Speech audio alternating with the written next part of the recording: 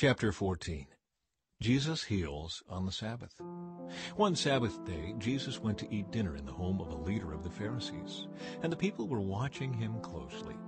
There was a man there whose arms and legs were swollen. Jesus asked the Pharisees and experts in religious law, "Is it permitted in the law to heal people on the Sabbath day or not?" When they refused to answer, Jesus touched the sick man and healed him and sent him away. Then he turned to them and said, "Which of you doesn't work on the Sabbath? If your son or your cow falls into a pit, don't you rush to get him out?" Again they could not answer. Jesus teaches about humility. When Jesus noticed that all who had come to the dinner were trying to sit in the seats of honor near the head of the table, he gave them this advice: "When you are invited to a wedding feast, don't sit in the seat of honor. What if someone who is more distinguished than you has also been invited? The host will come and say, 'Give this person your seat.' Then you will be embarrassed, and you will have to take whatever seat is left at the foot of the table. Instead, take the lowest place at the foot of the table. Then when your host sees you, he will come and say, 'Friend, we have a better place for you.' Then you will be honored in front of all the other guests. For those who exalt themselves will be humbled, and those who humble themselves will be exalted." Then he turned to his host. "When you put on a luncheon or a banquet," he said, "don't invite your friends, brothers, relatives, and rich neighbors, for they will invite you back, and that will be your only reward.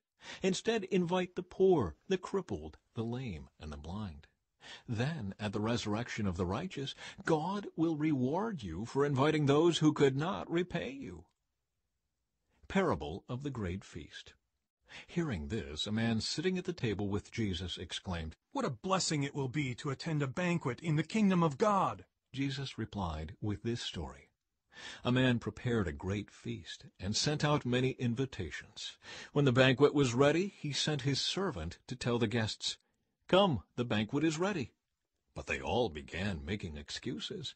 One said, "I have just bought a field and must inspect it. Please excuse me." Another said, "I have just bought 5 pairs of oxen, and I want to try them out. Please excuse me." Another said, "I now have a wife, so I can't come." The servant returned and told his master what they had said. His master was furious and said, "Go quickly into the streets and alleys of the town and invite the poor, the crippled, the blind, and the lame." After the servant had done this, he reported, "There is still room for more." So his master said, "Go out into the country lanes and behind the hedges and urge anyone you find to come, so that the house will be full. For none of those I first invited will get even the smallest taste of my banquet." The cost of being a disciple. A large crowd was following Jesus. He turned around and said to them, "If you want to be my disciple, you must hate everyone else by comparison. Your father and mother, wife and children, brothers and sisters, yes, even your own life. Otherwise, you cannot be my disciple. And if you do not carry your own cross and follow me, you cannot be my disciple. But don't begin until you count the cost. For who would begin construction of a building without first calculating the cost to see if there is enough money to finish it? Otherwise, you might complete only the foundation before running out of money. And then everyone would laugh at you. They would say, 'There's the person who started that building and couldn't afford to finish it.' Or what king would go to war against another king without first sitting down with his counselors to discuss whether his army of 10,000 could defeat the 20,000 soldiers marching against him?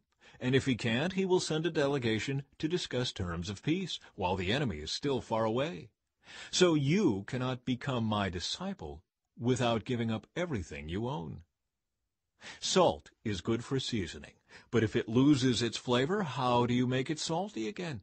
Flavorless salt is good neither for the soil nor for the manure pile. It is thrown away. Anyone with ears to hear should listen and understand.